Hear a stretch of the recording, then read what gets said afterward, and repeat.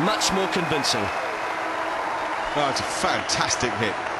He's onto that quickly, almost as if he felt the short picture had to come. And he's hit it hard and flat. There's a guy out there, what, 5 yards from where the ball was? Never moved a muscle, just had a look for it. And then heard it against the boards. Yes, I think even Hoggard there was impressed in a way.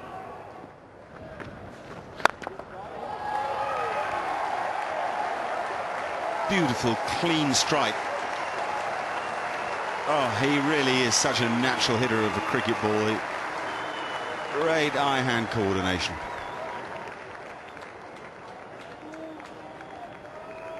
.242 for 4.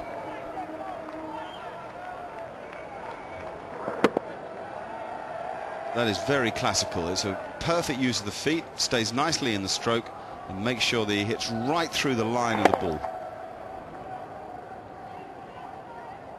See, the head doesn't move up and down too much either.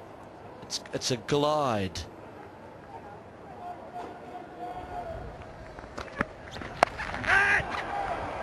That's gone again. Just for 4 though this time. Man back on the pull shot. Fine leg, deep backward square leg.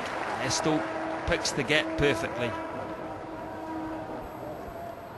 It's a deliberate attempt at a bouncer to get him hooking down deep backward square throat, but there's a lot of control. He's swung inside it with the body, rolled the wrists on it.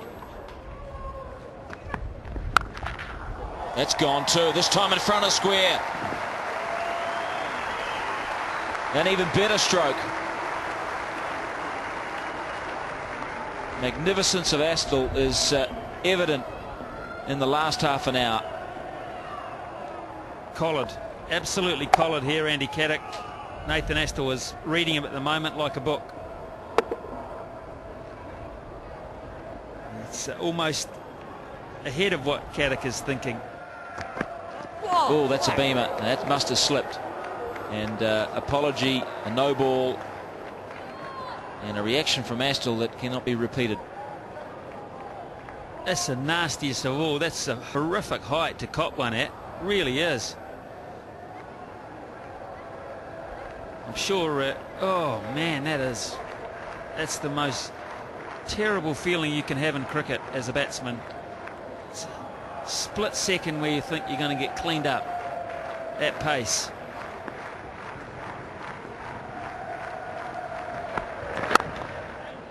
And a half volley, it's almost an apology in itself to make up for it.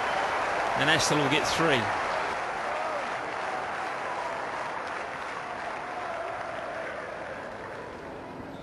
And there it is. Billy Bowden says we're out of here. 20-minute break with New Zealand 270 for 6. It's been another entertaining couple of hours with Astle racing through to 83. Along the way he lost to Fleming 48 and McMillan 24 and Perori 1. 26 overs, 130 runs in the session and 5 runs per over to boot. Here's Ashley Giles, who's over the wicket attack into the rough and the leg stump area of Nathan Astle. Caused all sorts of mixed tremors and reactions before tea. What he's actually saying to Astle is, if you want to take us on, you're going to have to take a risk. Unless, of course, I bowl you some half volleys, in which case your timing is beyond me and beyond most other players in the world. It's tended to be regarded, this sort of bowling over the wicket by a left-arm spinner, as a defensive negative ploy. And sometimes I think you can fall into the trap of just putting the ball rather than actually bowling it and trying to spin it. Astle putting that to easy half volley away. He's made this innings look so easy. 88 now, just 12 short of his 8th Test century. And he's gone to 3,000 Test runs, Martin. And they haven't been dull, have they? That average climbing all the time. Highest to 156, not out.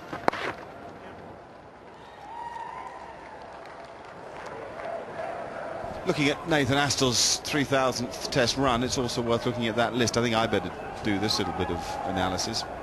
Keep the guy on my left quiet because he's top of that list as the highest run getter in the history of New Zealand cricket. John Wright behind him, then Stephen Fleming, which is interesting, ahead of guys like John Reid. Of course, he's played more Tests than Reid. It's interesting to see Hadley up there as well. Then Turner, 41 Tests, just behind Nathan Astle. Andrew Jones, what an underrated cricketer he was, and also on that list, again, most interestingly, Chris Cairns, who sadly we won't see for the rest of the series. And then with an average of 40, the great Bert Sutcliffe. Excellent play.